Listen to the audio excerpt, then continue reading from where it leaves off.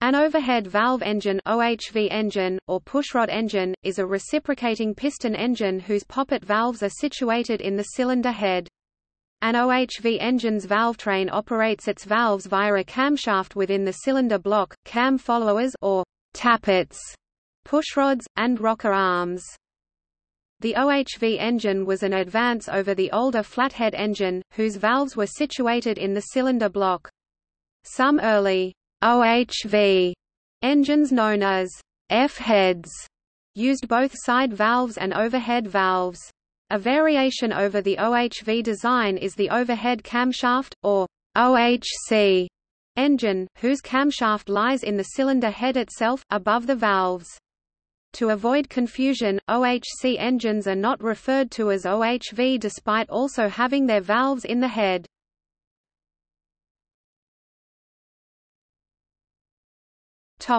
History.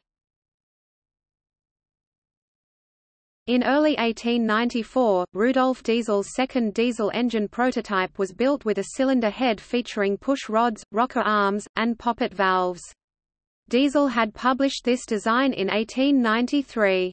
In 1896, U.S. Patent 563140, awarded to William F. Davis, illustrated a gasoline engine with the same head configuration, patenting his solution to the problem of how to cool the head, which problem had made the overhead valve engine difficult before then.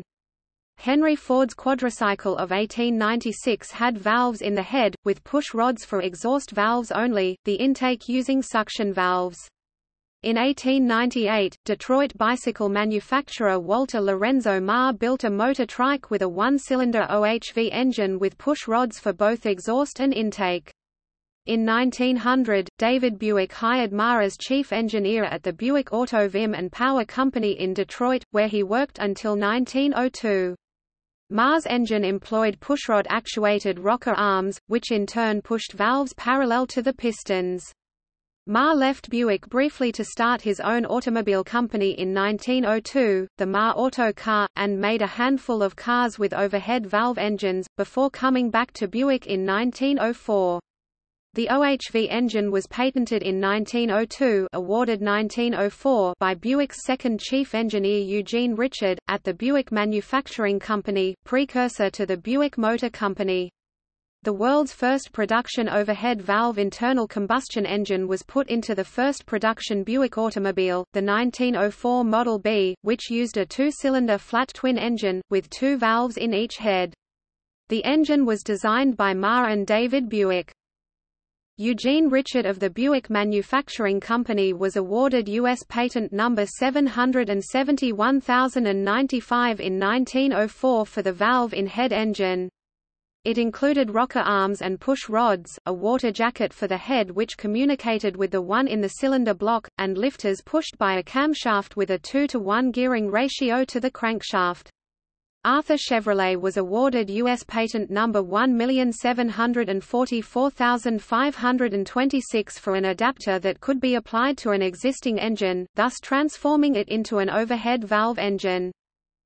The Wright brothers built their own airplane engines, and starting in 1906, they used overhead valves for both exhaust and intake, with push rods and rocker arms for the exhaust valves only, the intake valves being automatic suction valves. They even built a V8 engine with this valve configuration in 1910. In 1949, Oldsmobile introduced the Rocket V8, the first V8 engine with OHVs to be produced on a wide scale. General Motors is the world's largest pushrod engine producer, producing I-4, V6 and V8 pushrod engines. Most other companies use overhead cams. Nowadays, automotive use of side valves has virtually disappeared, and valves are almost all overhead. However, most are now driven more directly by the overhead camshaft system.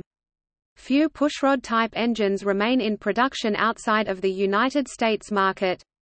This is in part a result of some countries passing laws to tax engines based on displacement, because displacement is somewhat related to the emissions and fuel efficiency of an automobile. This has given OHC engines a regulatory advantage in those countries, which resulted in few manufacturers wanting to design both OHV and OHC engines. However, in 2002, Chrysler introduced a new pushrod engine, a 5.7-liter Hemi engine. The new Chrysler Hemi engine presents advanced features such as variable displacement technology and has been a popular option with buyers. The Hemi was on the Ward's 10 Best Engines list for 2003 through 2007. Chrysler also produced the world's first production variable valve OHV engine with independent intake and exhaust phasing. The system is called CamingCam, and was first used in the 600 horsepower 447 kilowatts SRT-10 engine for the 2008 Dodge Viper. Early air-cooled OHV BMW Boxer motorcycle engines had long pushrods and a single centrally mounted camshaft, but the post-1992 BMW R259 oilhead Boxer engines had a camshaft in each cylinder head, located between the combustion chamber and the rocker arms. The pushrods were very short, allowing higher RPM and more power. For instance, the BMW R1100S, which had a R259 engine, could achieve an output of 98 horsepower, 73 kilowatts at 8,400 revolutions per minute, with no risk of valve bounce. Since 2013, BMW flat twin motorcycle engines have had OHC valve actuation.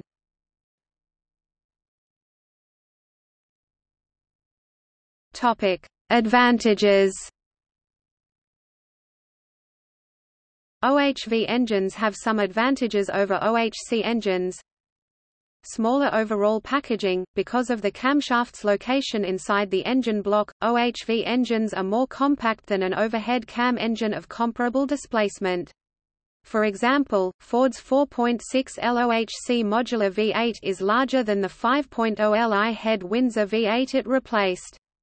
GM's 4.6 LOHC Northstar V8 is slightly taller and wider than GM's larger displacement 5.7 to 7.0 Li head LS V8. The Ford car uses the Kent Crossflow Endura EOHV engine to fit under its low bonnet line. Because of the generally more compact size of an engine of a given displacement, a pushrod engine of given external dimensions can have significantly greater displacement than an OHC engine of the same external size. As a result, the pushrod engine can sometimes produce just as much power as the OHC engine, but with greater torque. Contrary to popular belief, this is simply due to the greater displacement of the pushrod engine versus the OHC engine rather than any inherent advantage of the pushrod design for torque production. Only a single head casting is needed on V and flat pushrod engines, because of the need to drive both cams on one side of the engine. The camshaft orientation on OHC heads must be the same for both heads of a flat and V engine. This means that the heads must be more or less mirror images of each other. And this requires that two different head castings be produced. Pushrod heads can simply be flipped around, which allows a single casting to be used on both cylinder banks. Simpler drive system. OHV engines have a less complex drive system for the camshaft when compared with OHC engines. Most OHC engines drive the camshaft or camshafts using a timing belt, a chain, or multiple chains. These systems require the use of tensioners which add complexity. In contrast, an OHV engine has the camshaft positioned close to the crankshaft, which may be driven by a much shorter chain or even direct gear connection. However, this is somewhat negated by a more complex valvetrain requiring pushrods. Hydraulic lifters. Although RPM capability is limited by the use of hydraulic lifters, the valve lash is self-adjusting for the lifetime of the engine, reducing a significant maintenance requirement. Some OHC engines also use hydraulic lifters, lash adjusters, but the implementation is more complex in OHC designs. Simpler lubrication system. Because OHV engines have no camshafts in the heads have much more modest lubrication requirements than the heads in OHC engines. Therefore, there is no need for oil galleys to supply the heads with oil or oil galleys in the head to provide lubrication for the cam bearings. OHV heads only need lubrication for the rocker arms at the pushrod end, trunnion, and rocker tip. This lubrication too is typically provided through the pushrods themselves rather than a dedicated lubrication system in the head. And lubrication for the camshaft is provided through the same block galleys that provide oil for the main bearings. The more modest lubrication needs of an OHV engine also mean that a smaller, lower-capacity oil pump can be used.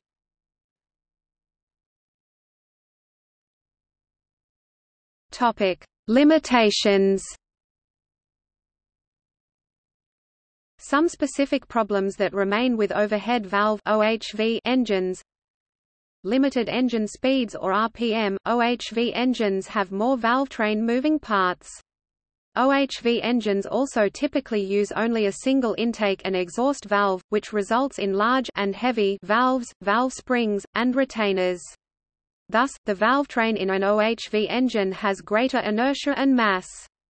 As a result, they suffer more easily from valve float and may exhibit a tendency for the pushrods, if improperly designed, to flex or snap at high engine speeds. Therefore, OHV engine designs cannot spin at engine speeds as high as OHC. Modern OHV engines are usually limited to about 6,000 to 8,000 revolutions per minute (RPM) in production cars, and 9,000 revolutions per minute to 10,500 revolutions per minute in racing applications. In contrast, many modern DOHC engines may have rev limits from 6,000 revolutions per minute to 9,000 revolutions per minute in road car engines, and in excess of 20,000 revolutions per minute, though now limited to 15,000 revolutions per minute, in current Formula One engines using pneumatic valve springs. High-revving pushrod engines are normally solid mechanical lifter designs, flat and roller. In 1969, Chevrolet offered a Corvette and a Camaro model with a solid lifter cam pushrod V8, the -1 Zlotys, that could rev to 8,000 revolutions per minute. The Volvo B18 and B20 engines can rev to more than 7,000 revolutions per minute with their solid lifter camshaft. However, the LS7 of the C6 Corvette Z06 is the first production hydraulic roller cam pushrod engine to have a redline of 7,100 revolutions per minute. The Honda CX500 motorcycle engine has a 9,650 revolutions per minute redline, well above the usual limits for auto engines, due to the lighter weight of components.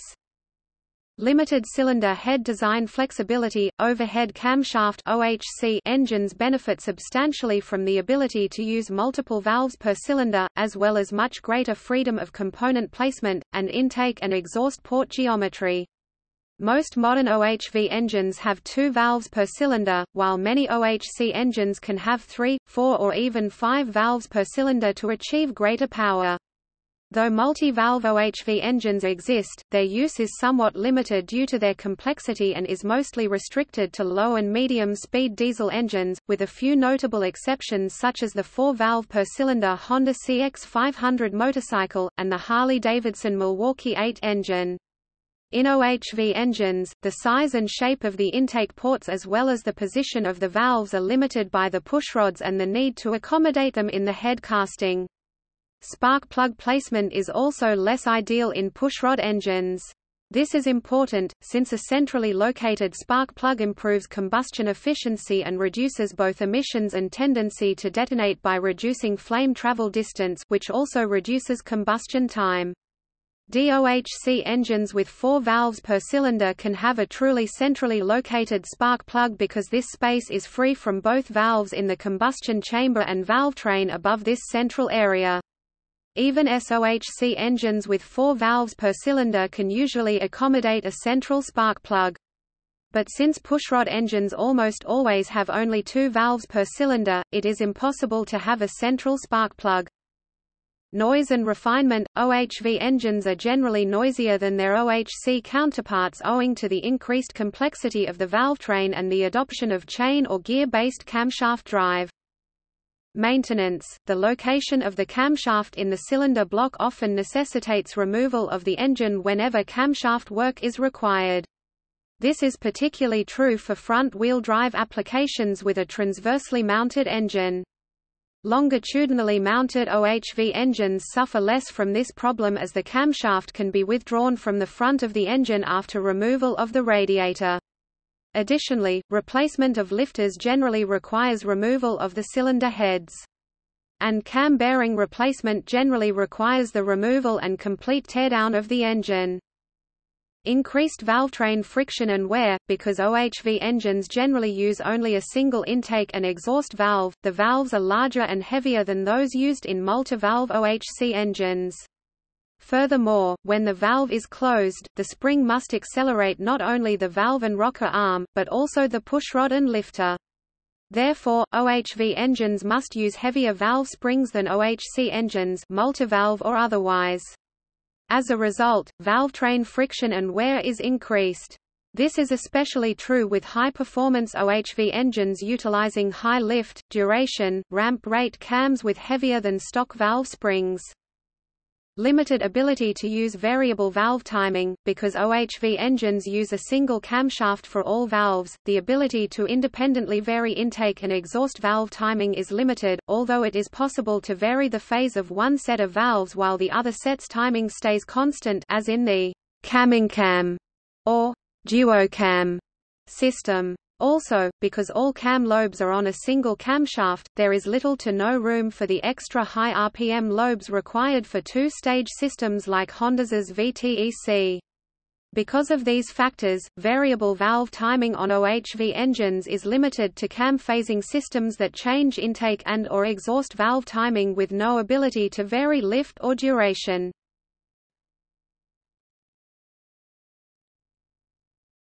Topic: 1994 Mercedes Ilmor Indianapolis 500 engine.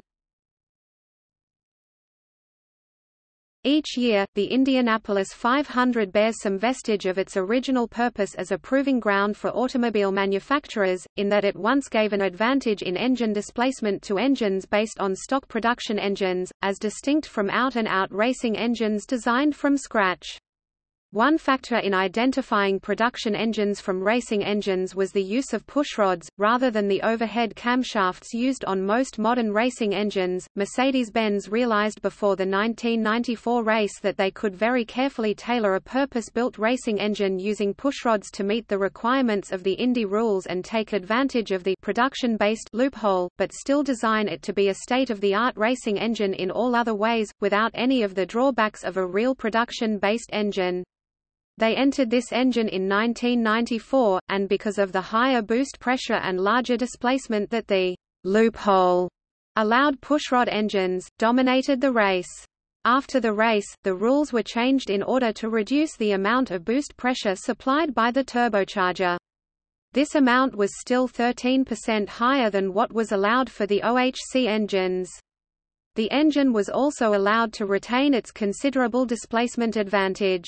The inability of the engine to produce competitive power output after this change caused it to become obsolete after just the one race. Mercedes-Benz knew this beforehand, deciding that the cost of engine development was worth one win at Indianapolis.